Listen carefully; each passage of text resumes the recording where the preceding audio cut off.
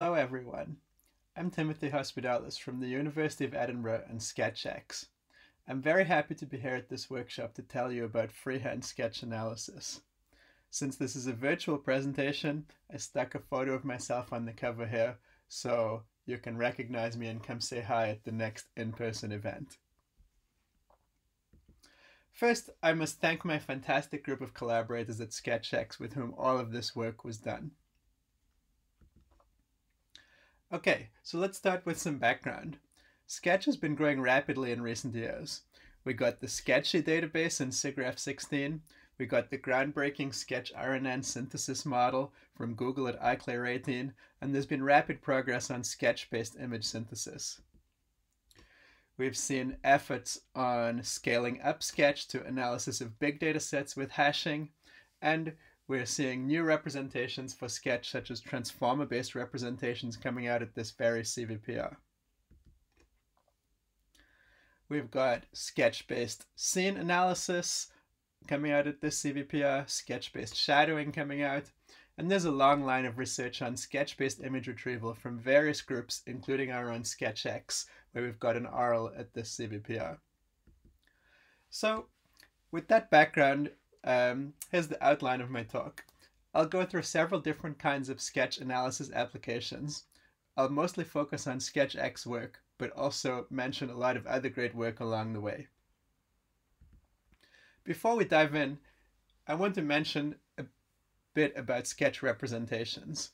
So a fascinating thing about Sketch is the diversity of possible representations compared to photos. Historically, sketches were treated like raster images, dense arrays of pixels. But with digitally collected sketches nowadays, we can treat sketches as vector images, we can treat them as graphs, or as sequences of points. And we'll see different representations being used as we discuss different applications. So, what are the different kinds of analysis tasks we want to perform on sketches? The first thing that we can try to do is simply recognize the depicted objects. So here's an example of sketch recognition. I recorded myself playing with Google Quick Draw earlier today, and you can see me trying to draw different objects, in this case a diving board, which Quick Draw eventually recognizes. Here I am again, trying to draw a train, not very well. But eventually, after I add enough strokes, Google Quick Draw eventually recognizes it. So, what's different about sketch recognition compared to photo recognition? One thing is, in photos, we've got dense pixel grids. In sketches, as we said, there's sparse pixel arrays. In photos, it's normally a static array of pixels. In Sketch, we may have temporal or sequence information depending on how it's recorded. And photos, again, are raster images, whereas sketches may be vector images. And so one of the first works that analyzed all of these different issues for the purpose of sketch recognition was our own SketchNet. And this is ages ago now in BMVC 15, but it was pretty well received at the time. And so what we were aiming to do in this piece of work was to recognize sketches, exploiting the fact that they were vector images and exploiting the fact that we had temporal information. So to this end, we took the sketch, decomposed it into different segments using the fact that the source was a vector source and that we had temporal information so we could decompose segments of the sketch by time. And then we fed each of these into CNN branches and eventually classified the sketch that way. And so we were the first to beat human performance on the TU Berlin dataset. And since then, many works have gone on to do much better than this. One thing we didn't do here, but which is an obvious thing to do for sketch recognition, is to exploit both vector and raster representations.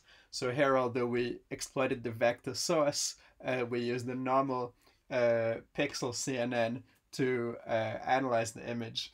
But subsequent work has worked on fusing vector representations of the sketch with dense pixel representations of the sketch as processed by CNN. So fast forward to today, lots of work has been done on sketch recognition, but just to look at one nice representative recent one, we can see things like recurrent models being used to analyze the sketch step by step as a sequence, exploiting the temporal recording of the sketch in this case, and also things like recognizing the sketch by predicting the word vector that describes it. So in this way, we can try to do somewhat more open world recognition by predicting word embeddings rather than by predicting a small closed set of categories. Okay, so that's a bit of early and recent work on sketch recognition.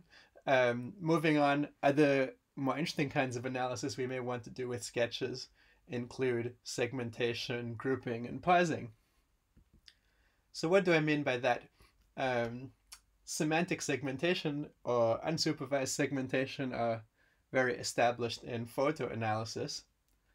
In sketches, we want to do something similar. So maybe we've got some sketch images like this, and we want to segment so we know like which strokes belong to the saucer and which strokes belong to the cup. So this could be a semantic segmentation problem. So back in ECCV 18, we proposed what might be the first deep model for doing this kind of task. And there's the sketch perceptual grouping dataset. We see some results here where we can do things like group parts of objects such as the windows and door and body and roof of the house into different semantic parts. So how did that work?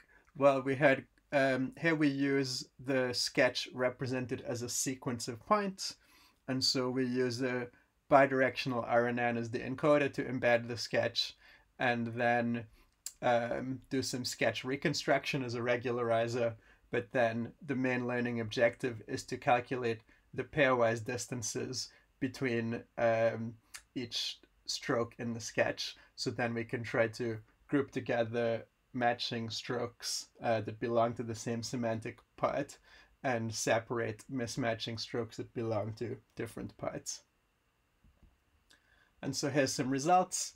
We can, of course, treat this problem as a photo problem, ignore the fact that it's a sketch, and just run a state-of-the-art photo segmentation model like DeepLab, or we can use our sketch segmentation model, and we get some much nicer results like this in terms of RAND index of the segmentation.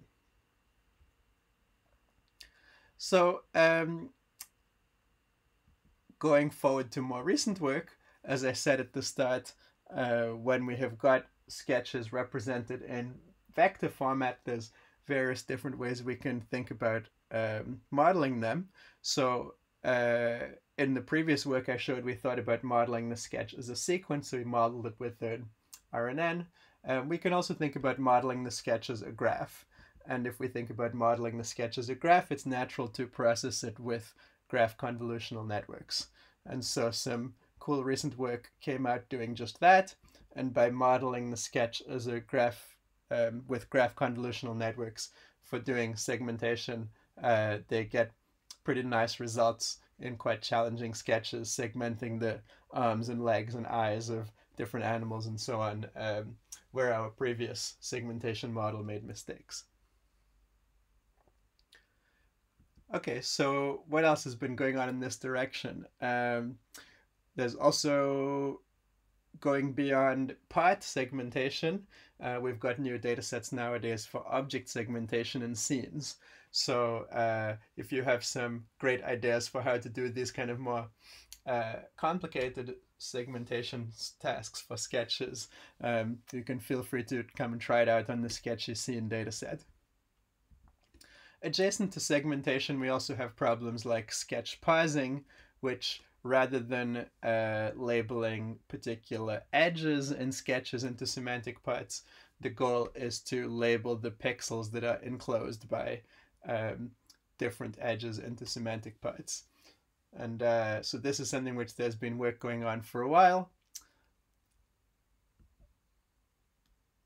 Okay, so that's recognition, segmentation, grouping, parsing, and A rather more understudied topic, which I find quite fascinating, is the idea of sketch abstraction. So what do I mean by abstraction? We can imagine that when we sketch an object, it's like an abstraction of the real world. So we go from a dense pixel photo image like this to a detailed line drawing like this. We have left out some detail. But if we think about the space of drawings, we can also have a more abstract drawing like this that leaves out an increasing amount of detail compared to this one, or an even more abstract drawing like this that becomes quite iconic, leaving out detail compared to this one. And so if we think about the process of going from this side to this side as generating increasingly abstract images, we can imagine, so this is something which is easy for a human to do, but we can imagine that it's an interesting research question to see whether we can get a machine to do this kind of abstraction automatically. So this is something that we've worked on a little bit, and how we thought about doing it to start with is abstraction just by removing some strokes to start with, rather than completely resynthesizing the image. So the idea is that given a complete sketch like this, we want to train an abstraction engine that will output the best abstracted version of that sketch. So if we imagine just outputting the kind of contour of the face, that's probably like a little too abstract. And so what the abstraction engine is going to do is he's going to step by step tell which stroke he wants to keep to generate the kind of minimal number of strokes that still convey the idea of the sketch. So he's going to input the abstraction so far and the complete sketch and propose the next stroke. So maybe the next stroke he proposes is the air of this cat. And then what we will do is we will feed the proposed sketch so far to a pre-trained sketch recognizer. The sketch recognizer will try to recognize the correct category of cat. And if it recognizes it correctly, it will give a reward to the abstraction engine. So maybe so far it's not correctly recognized, so no reward. So the abstraction engine suggests to output another stroke, which is the second air. And we carry on like this until the sketch is completed. But what happens is the abstraction engine will get more reward if it manages to generate a recognizable sketch earlier in this sequence of strokes. And so in this way, we can train the abstraction engine by reinforcement learning to try to produce the simplest sketch, which is still recognizable, which in this case is this one here. So here we formulated the abstraction problem as one of stroke selection. And the subset selection problem is a combinatorial problem.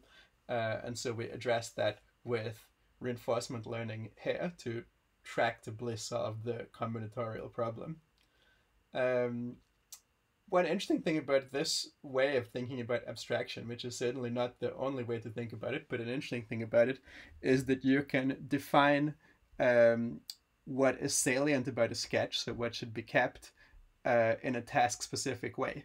So here our task was based on category recognition, but as I'll show in a sec, we can have different definitions of salience. So what can we do with this abstraction engine? Well, one thing we can do is to use it to measure stroke saliency. So if we feed a sketch into the engine and it wants to output those strokes first, because those strokes are important to recognize the category, then we can see, for example, that in the case of a fire engine, the typical ladder that's on the top of a fire engine is important for it to be recognized. So that stroke is of high saliency. What else can we do? So I said that we can choose the goal for the use in this kind of abstraction engine. So one thing we can do, for example, is choose whether we abstract based on category, as I showed before, or some other metadata. So for example, we have got a data set where there are attributes assigned to different categories, so or different images. And then if we tune the abstraction to focus on category versus attribute, we get slightly different abstractions. So if we ask it to abstract while preserving recognizability of cat, we keep the ears, and if we ask it to abstract while preserving recognizability of the attributes, in this case whiskers, it keeps the whiskers. And similarly, if we take this owl image here, we can abstract to focus on the wings, which convey the category of it, or we can abstract to focus on the eyes, which convey the attribute of him having big eyes. And so, yeah, this is a line of work we did in CVPR 18 and 19. And actually, this abstraction idea can be applied both to sketches as well as to other things like videos and texts as well. Okay, so coming back to some other topics, one of the main things I'm sure everyone knows about is sketch generation. And the reason this one is quite famous is because of the excellent piece of work done by Google back in iClear 18 for sketch generation known as SketchRNN. So just to recap, in case someone hasn't come across this piece of work, the idea is to train a generative model for sketches. And so they do this by taking a data set of human sketches that were collected from quick draw, as I showed at the beginning, and then train a sequence-to-sequence variational autoencoder to reconstruct those sketches. And given the trained autoencoder, they can use that to sample new sketches. So because the sketches here are modeled as sequences of waypoints, then both the encoder and the decoder of this variational autoencoder are sequential models.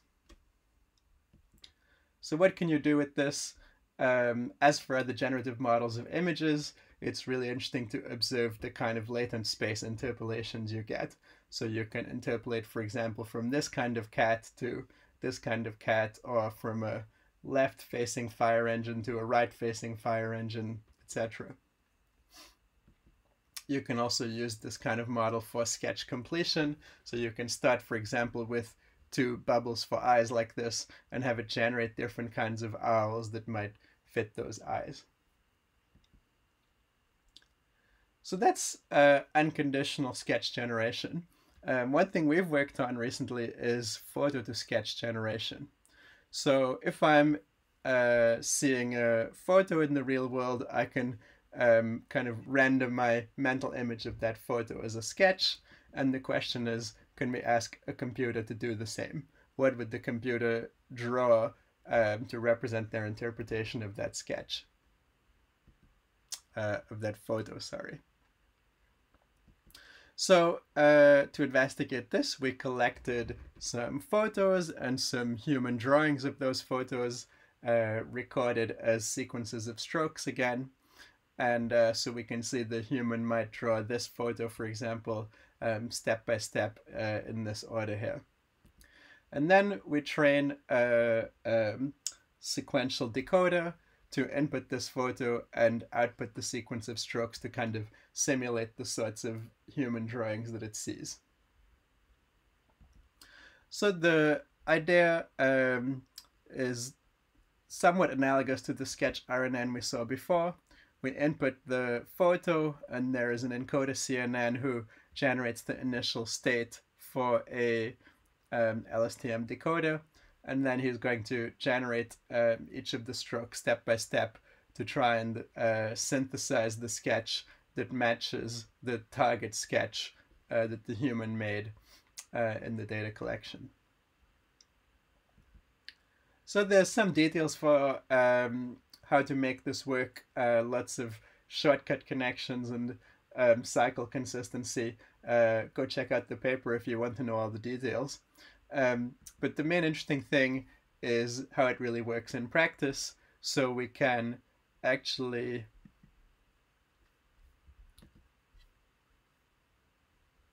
see it in action now. So what we've done here is to input the photo, and what we see here is the computer trying to draw the photo. So we can see he draws the outlines very quickly, and then spends a lot of time struggling to badly reproduce the laces of this shoe. Similarly, got another shoe like this of a different style, and this is the attempt to sketch it in vector graphic format. We can do the same with chairs. Instead of shoes, we can see step by step, drawing the back of the chair, the seat of the chair, and then the legs one by one. Okay, so that's sketch generation of various kinds. One of the major other research directions has been sketch-based image retrieval of various kinds. So sketch-based image retrieval has been around for decades. The most classic way to think about it has been with the view of like, okay, I want to retrieve bicycles, so I draw a bicycle and then I hopefully get a lot of bicycle images. Or if I want to retrieve horses, I draw a horse and hopefully get horse images and no Eiffel Tower images. So this kind of sketch-based image retrieval really focuses on categories. So you draw a horse, you want to get any horse, you don't necessarily care which horse. So one thing that we've been promoting is the notion of fine-grained sketch-based image retrieval. So for the category level retrieval, maybe you could equally do the same thing with kind of tags on the image or keywords or by training an image category recognizer. So our view is that the killer app for this kind of sketch to image retrieval technology is fine-grained. So you can imagine you are trying to do some shopping, you imagine a particular product you want, you try to draw the product including the details of the buckle that you are imagining you would like the look of, and then you retrieve that among some products. And so now we are trying to retrieve one particular image rather than any image of the category shoe. So a little bit more detail why this might be a good thing to do. If you are trying to imagine retrieving a chair that looks like this, if this is your mental image, trying to explain that chair in terms of keywords or text queries is a bit of a pain because you have this problem of things like you want an H shape or you want no handrests, you don't want wheels, etc. All of these things are a bit hard to convey in terms of text or keywords, but you can possibly sketch them more easily than you can explain them verbally. So this is something we've been working on for a while, using the pipeline, which is now quite established. But when we proposed it in CVPR 16, the idea was to have a 3-branch CNN who inputs a sketch photo that matches the sketch and the non-matching photo, and then they should all be embedded in a way that makes them comparable. And you train a triplet loss so that the matching photo comes out with a similar embedding to the sketch, and the mismatching photo comes out with a different embedding to the sketch. And so the challenge here is if you just try to compare these things directly, they are hard to compare because the alignment isn't there, the modalities look very different. But after using triplet loss to train the CNNs, they should be directly comparable. And one of the ongoing debates about this kind of thing is whether these CNNs should be Siamese or heterogeneous. I think the answer to that is a bit application dependent, depends on what kind of data you have. So how does it work in practice? Yeah. So how does it work in practice? Here's a demo we had previously.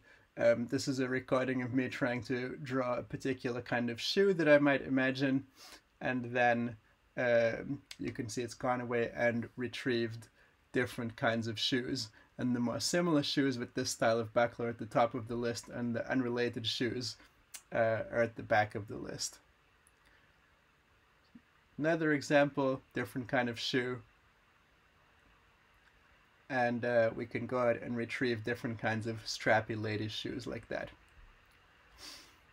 Alternatively, we could imagine doing it for different kinds of couches. We draw a nice round couch with buttons on it like this, and then go away and retrieve similar couches at the front of the list. Or if we go further down the list, you can see we get to things which are totally unrelated. So this is the idea. We're trying to find things which within category, but look like the specific instance which we searched for. Here's an example again for different kinds of backpacks. Okay, so this is kind of classic work now. So what's been going on since then? So as with many things in deep learning, adding different kinds of attention modules can be useful to improve the retrieval accuracy. We can also do some kind of metric learning. You can imagine when we train a normal learning to rank model, we might do some kind of Euclidean distance for retrieval, but we can learn some kind of higher order comparisons that compare across different features, analogous to Mahalanobis distance. And to deal with the large number of parameters here, this can be like a low rank tensor fusion, for example. What else has been going on? If we want to scale this to real applications where there's millions of photo images rather than thousands of photo images, we might not be able to compute nearest neighbor matches exhaustively. So another whole line of research has been doing this kind of sketch-based image retrieval with hashing. So we can generate discrete hashing codes for efficient matching. And the tricky part about this is backpropagating through these kind of discrete variables that represent the hash code of your images. So what else is new? So most of the fine-grained image retrieval work at the start was looking at within categories. So I train on shoes and I test on shoes. But you can imagine this is kind of a annoying constraint to have if you really want to use this. You might first have shoes in your database, and then later on you want to know if you can use the model to retrieve chairs if you, for example, add a new product to your catalog. And the question is, will this work or not? So from a machine learning perspective, this is like a kind of domain shift. So you train your model with data of these statistics and you test it on data with these statistics. And so there's been a whole bunch of works in the last few years coming up with different ways to kind of make sketch-based image retrieval more robust to this kind of cross-category testing. But I think in general, because it's an example of a domain shift problem, there's a lot of techniques from the domain generalization and domain adaptation communities in machine learning that we can draw to improve performance in this kind of setting.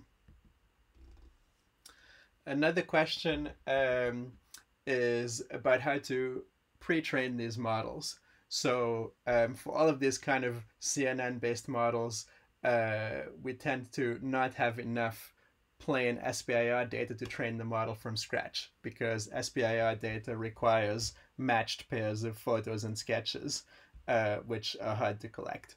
So most of the work goes around pre-training these branches with ImageNet data. And so one thing we looked at actually coming out of this CVPR is whether we can remove that ImageNet pre-training step. So instead what we did is self-supervised pre-training. So we took images, got out edge maps, and then chopped them up into squares and shuffled the squares, and then train a jigsaw puzzle solver to unshuffle the squares. And so with this kind of mixed modality jigsaws, we were able to do a pre-training for SBIR that actually no longer needs ImageNet. So that's kind of faster and more accurate, leads to more accurate SBIR models than the kind of conventional pre-training. And the interesting technical thing about this was if this jigsaw puzzle solver is implemented as with synchron iterations, this can be much more effective than just training it as a multi-class classification problem, which is sometimes done for these kind of jigsaws. Another topic in this direction is whether the retrieval is performed offline, so you complete the whole sketch and then retrieve, or whether it's performed online, so you retrieve in an ongoing way as you sketch. So we've got a paper coming out this CVPR that looks at exactly this. So basically what happens is we've got a two-branch network as usual. One branch processes the sketch, another branch processes the photo. And then what we're going to try to do is to do some reinforcement learning with a reward that encourages early retrieval. So if we imagining sketching this chair one stroke at a time, we want to hopefully retrieve the correct image as early as possible in terms of number of strokes.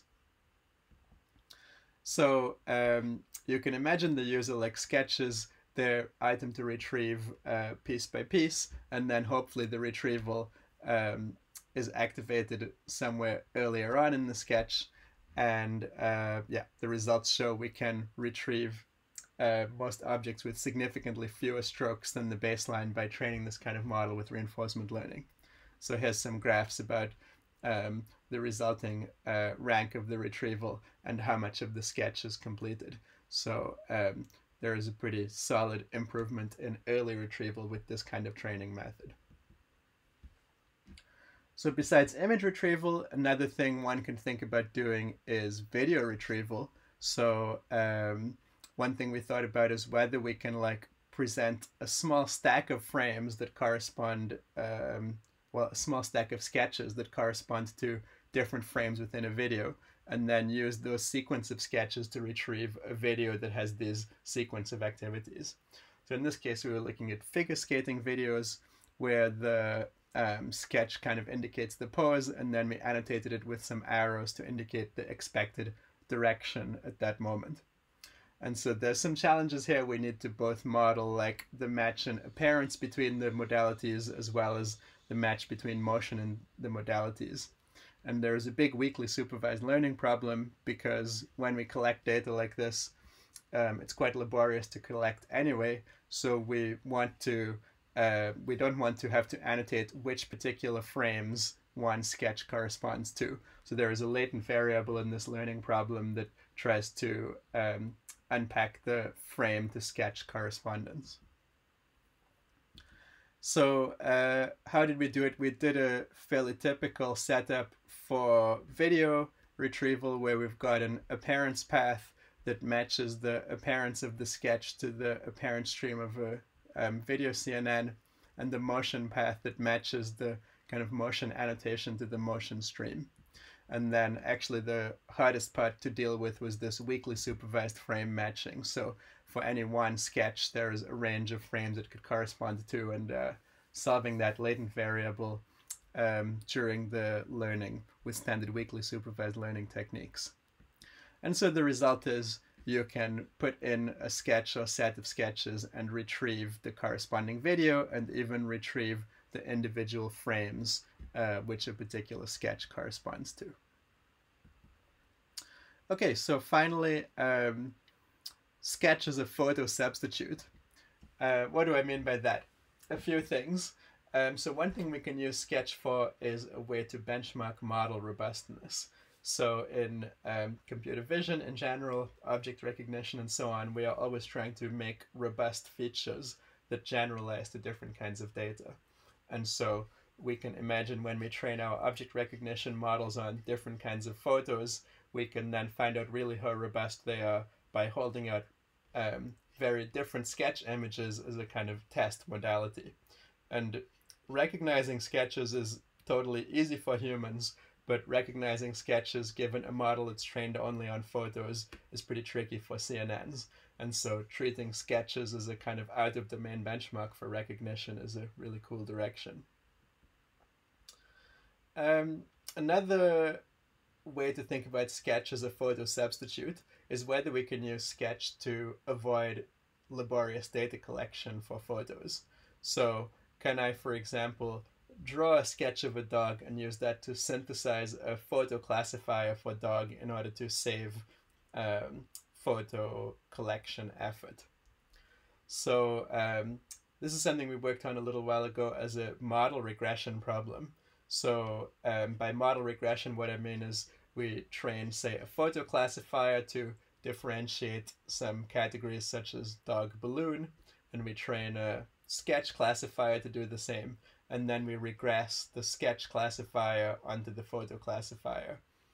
And now we can do the same, and so we do that for some training categories where we've got both sketches and photos, and then for testing categories we now say, okay, let me draw a cat and see if I can use that to regress onto a photo classifier for cats. And so In that way, we can generate photo classifiers without ever seeing photo images. And so this is something which turns out to be kind of analogous to word vector-based zero-shot learning, which is a very popular topic in computer vision recently. But rather than relying on the nameability of the category you want to recognize, it kind of relies on the depictability of the category you want to recognize. And sometimes things are easier to name, other times they are hard to name but easy to depict. Okay, great. So that's a bit of a whirlwind tour of sketch analysis. In terms of outlook going forward, the things I'm most excited about are exploiting interesting representations for sketches. So there's a lot of fascinating work coming out in terms of treating sketches as graphs or modeling sketches with transformers rather than the typical dense pixels and using CNNs to model them. I think there's a lot to be done on reinforcement learning based training of sketch models. I've shown a few examples about that. And in terms of applications, sketch abstraction is still a very open problem. Sketch to photosynthesis still only barely works, so there's a lot of work to be done there. And sketch as an interaction modality for other tasks is a fascinating topic, which there's papers coming out about this CVPR as well. And with that, I'll finish there. Thanks for listening and look forward to see you at the Q&A.